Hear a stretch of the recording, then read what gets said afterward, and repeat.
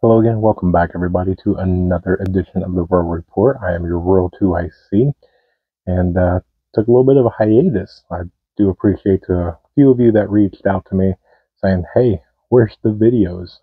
Just dealing with the little one, having a little bit of an illness, nothing major, just a day or two of things, and taking advantage of some warm weather and just taking a little bit of time off, trying to mentally reset, if you will. But all in all, things are good. The seed packages did go out to the winners. There was also, I'm not going to mention names or who or whatnot, that decided to donate the winning back so that way we can help out those in need. So again, I'll make this announcement before I jump into this, that if you or anybody you know is having financial trouble and cannot afford seeds, let me know. I will put together a package and send it out free of charge. You don't have to mention who it's from or anything. We're not looking for recognition or anything along those lines. We just want to help people. So, and then hopefully by Wednesday or maybe next Wednesday, I'm going to shoot for this Wednesday, that we'll discuss on how we're going to do the seed exchange. So if you have any ideas about that, maybe we'll discuss that on Wednesday's live stream. So make sure you are there. Otherwise, we'll try and make a decision no later than next Wednesday, but hopefully we'll have it wrapped up by this Wednesday. So, okay, without further ado, let's jump into this. And again, in no particular order, let's jump right into what's going on with Israel. Okay, so starting out, Israel released a statement saying that Egypt bears a great responsibility for what happened on October 7th. Now, that was a very interesting statement.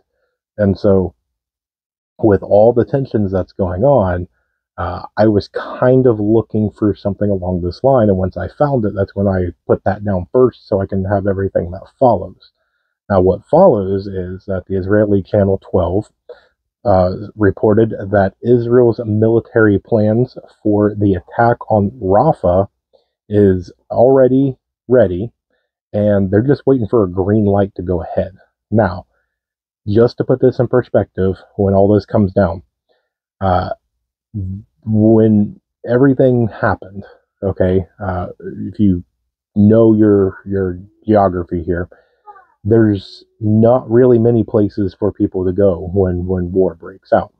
And you take whatever feelings that you want out of this equation, there are innocent people there. Now, whether that's 100 people or 100,000 people or whatever, okay, the point is there is innocent people there. There's children there.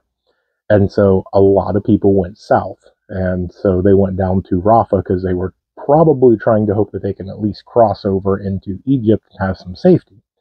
When Egypt put a stop to it, a lot of them had to basically remain in Rafah, and they kind of set up some different refugee camps and things like that down there. So, at estimate, the last that I saw, there's about 1.2 million people down here in Rafah.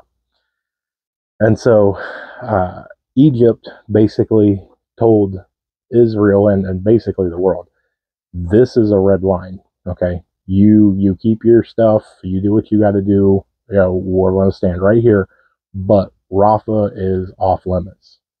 And so they made it very clear, and Israel towed that line, but never really stepped over it. They had to be reminded a few times, and I want to make this statement too. Everybody, it seems like, is throwing out threats and red lines and all sorts of stuff. And when you get things like the Houthis and Hezbollah and Iran and North Korea and all these places that are going through and doing all these things, we're not talking about just trying to project power. And we're not talking about little nations or even just little groups like, Houthis and things like that. Those are just thrown out just to try and look at me, I'm pounding my chest, or whatever. Most of them, it's kind of like threats from North Korea. Could they carry them out? Debatable. but for the most part, you just kind of, you know, brush it off. Egypt, in my opinion, is a little different. I think they are an FAFO, and I think they will stand up. And if something happens, I believe they will probably do something. Now, Netanyahu has submitted his request for remobilization for reservists. So that it appears on the surface that they are getting something ready. Now, I was trying to figure it out because there's a lot of movement to the north, and so it kind of looks like they're trying to make us a line in the sand for Hezbollah. And so if you're at least putting up defensive, so that way Hezbollah can't come in and invade from the north. Okay, I get that. Well, there's other places, you got to defend your east. And so I don't see a whole lot happening in the east. Now, Golan and different other ones, they're still getting attacked and all that. But now there's a huge part that's taking place down towards Rafah. And I was like, okay, is this just a look over here, not over there? Well, what is this? Well, it looks like there was an Israeli military plane that flew over Rafah and started dropping leaflets basically saying, leave now. Okay, apparently there's world leaders that are taking this serious, saying, don't do this. Uh, they're suggesting it's a really, really bad idea. And I don't know what's at play here. I don't know if this is a power play of I have to, do something and get something going. I don't know if this is I got to do this now and just take everything that I can.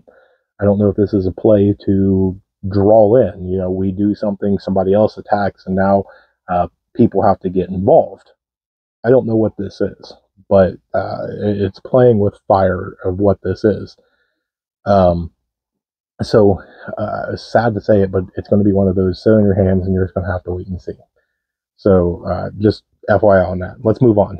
So the country of Latvia has returned to conscription out of fear of war, which is very interesting. Not quite sure that Latvia is going to make a whole big difference in a whole bunch of things, but you never know. The little guy sometimes can come in and pack that little tiny punch that kind of means something. So thought I'd throw that in there. Next, Poland authorities say that the internet was shut down. They're blaming this not only as a large-scale cyber attack, it also affect part of Germany, if I remember right in the story. But they're blaming Russia. They're saying that Russia's cyber warfare and their GPS jamming has come in and it basically took out all of the internet.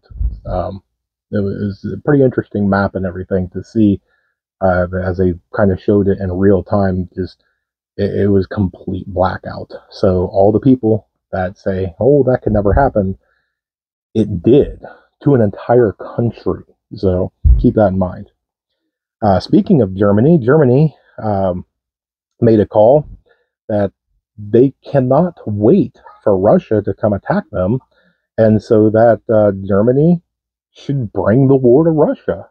Like, that's a great idea. Um, I don't know anymore. We talked about this, about people trying to throw things around and look big and pound their chest and different things like that, but it's stuff like this. It just makes you laugh. Like, what are you even doing? But we'll throw it out there. Next one's a little interesting. So there is a network of tunnels, allegedly, that was found under the United Nations headquarters in Gaza. Now, these tunnels were complete with office space, steel safes, computer servers, and even a commercial-grade battery bank. Now, electricity for all this, get this, they tapped into the UN building above them.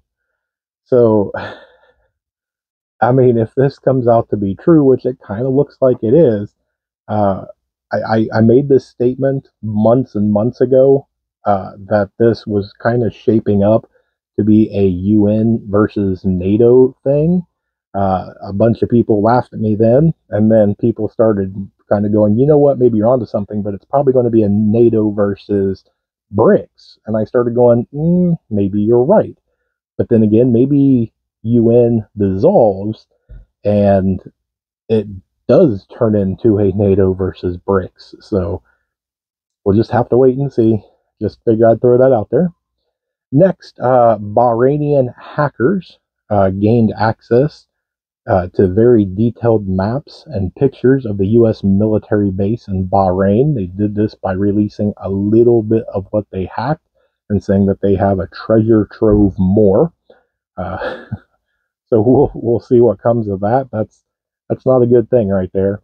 And I'm telling you, anybody that does not believe in cyber warfare and things like that, and I mean, just to kind of throw it out there, the way that AI is taking off, and I know I'm going to go off into a small tangent here.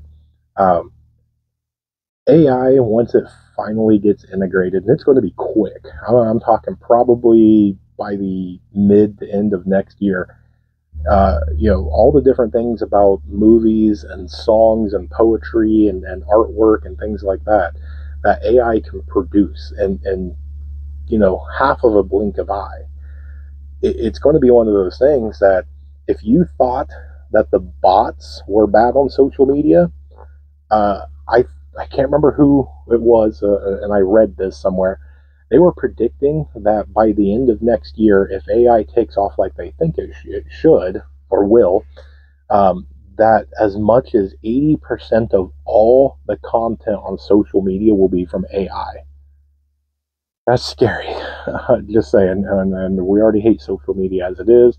But, I mean, think about this. I know Pinball said in one of his videos this morning about the sound quality and things like that. If AI can go through somebody's channel and see what they're talking about and start messing with the quality, you can't hear them, you can't see them, it glitches, it freezes, that makes people annoyed and they stop tuning in. Even though that person's a great person and they have a great message, if you can't get your message out and through to people, then there's going to be no audience.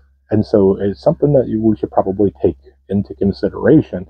Not to mention, anybody that's a content creator, or even if you've just been in the chat of somebody's live and see the chat's going real good for 10, 15, 20 minutes, and all of a sudden it's like 20 bots come out of nowhere and it's just profanity and stupidness. And you're like, man, what happened? Wait until AI takes over. You're not going to be able to get a word in.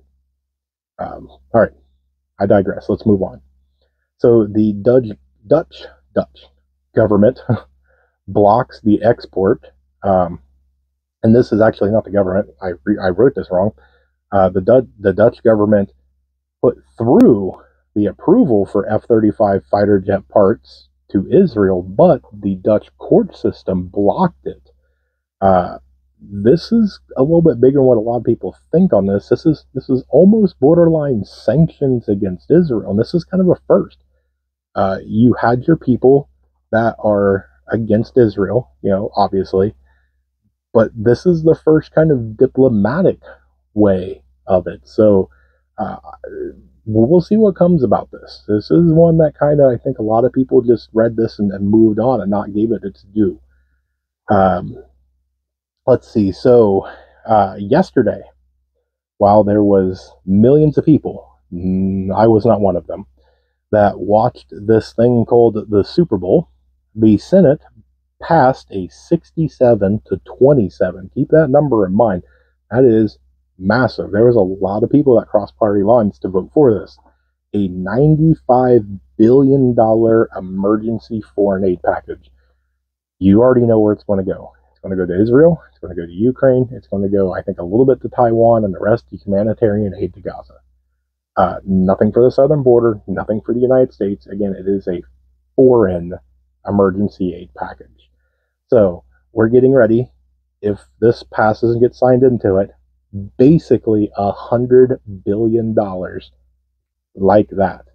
Now, real quick, you want to see what I'm kind of stressing about this for. Elon Musk post on X that the U.S. debt is unsustainable, and I couldn't agree more. He also posts the snippet that interest rates from just a year ago is up 37%, and that if it stays on pace, that we will be paying $3 trillion a year in just interest rates in less than a decade. Let your mind sink in. You may have to like pause this and really think that one through. $3 trillion in interest payments alone on the debt only. You're not paying anything on the debt, just the debt of the interest. Okay, let's move on. So, U.S. Secretary of Defense Mr. Austin has been taken back, and he is now re-hospitalized. Looks like this time they did it the right way. They announced it, and his powers have passed on to the second in commands. This one, though, they're saying should be pretty quick, in that they're expecting him to only be out for maybe a day or two. So we'll have to wait and see what happens out of that. Next, the first Alaskan has been pronounced dead from what they're calling the Alaskan plague, or some on the internets is calling it Alaska pox. It's very, very interesting the way that all this is going down. If you follow what happened in 2020, everything started happening in January and February, and it wasn't long afterwards that all the BS started. So just heads up on all that. Is it going to happen? I don't know. I don't have a crystal ball, but a lot of things are lining up that it's almost exactly the same. Next, their news has reported, and this shows Mr. Jake Sullivan saying that the White House is considering taking steps to sanction Hungary if they don't let Sweden join NATO. Now that's interesting. There's been a lot of people that have joined BRICS because of the fact that the U.S. is wielding the dollar like a weapon, and they don't want that to happen to them. And so now the U.S. is trying to take over NATO and saying, hey, we're going to do bad things to you if you don't do what we want inside of NATO. NATO, in turn, should put a stop to this and say, no, you cannot do this. I doubt that they will. And I doubt very much so that Hungary is going to bow. So, and I hope they don't. Let's see. All right, let's jump into the last little bit of stuff for the sake of time. So, the White House comes out and announced that it is now officially joining, for campaign purposes, the app TikTok. Now, the reason why I'm laughing is this comes just after about a year after a piece of paper came across the Oval Office desk and was signed, banning it from all government devices. So I hope that since this is campaign, that they're using personal devices for this, but wouldn't surprise me if they aren't. It's probably just another one of those rules for thee, but not for me, the two-tier justice system that we find ourselves in. Which kind of brings into that the resident in the Oval Office will not be taking a cognitive test as part of his yearly exam. And that kind of brings me into the point of one of the people, and I'm going to paraphrase this, pointed out, and this was kind of in a example from the Tucker Carlson and Vladimir Putin interview. You have two leaders, okay? And one of them falls up the stairs, doesn't know where they are half the time, struggles to form sentences together, and just had an actual federal document coming out clearing them of investigation because of poor memory. On the other hand, you have another kind of superpower world leader that spent over 30 minutes reciting their nation's history, starting from the 9th century in detail without straining or thinking, really hard about it, providing dates, looking cool, calm, and collective. Um, I mean, it's one of those ones that if people can see that and they're pointing it out for a reason, it's not good optics. We'll, I mean, we'll have to wait and see what all comes about this. I did make a video on my aftermath of the thoughts of that. During the upload, I had some sort of technical difficulties, and the video stopped and suddenly disappeared, and I have no idea where it was. So either I pressed something wrong, or I have a gremlin, or something along those lines. But we'll see. I do have some additional equipment coming, getting a much better microphone. I got one in to replace the tiny little one that I have now. And I've got some other things, some different lighting, and then a new camera coming for the computer. And so hopefully the quality of everything will increase, as well as I will have more memory, so I'll be able to record more videos, have them edited, staged, and all that stuff, so we can continue on building the channel and whatnot. I have big plans coming up, and I want to make sure that I am as prepared for it as possible. So that's what I've got for you today. I'm closing my book up. That's all I've got. I will be back again tomorrow, as long as we don't blow up in the meantime, or anything happens in the middle, which I don't foresee happening. Just FYI, don't panic or freak out. I hope you guys have a really great Monday. I appreciate you guys staying and hanging out with me. You made it this far in the video. Guess what? You rock. I appreciate you guys. God bless each and every one of you. Stay tuned. There's more information to come, and say it with me. Now, above everything else, please remember to remain united, because we're all prepping in this together.